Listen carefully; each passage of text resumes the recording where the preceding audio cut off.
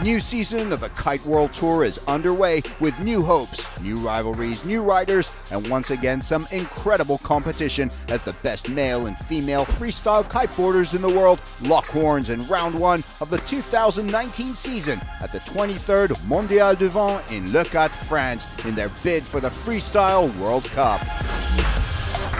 Can defending champion Liam Whaley defend his title, or will the world champion Carlos Mario reign supreme over the field? And in the women, all eyes will be on Brazilian wunderkind and defending world champion Mikaili Sol of Brazil as the world's top freestyle kiteboarding talent ride the famous Tramontana winds to glory.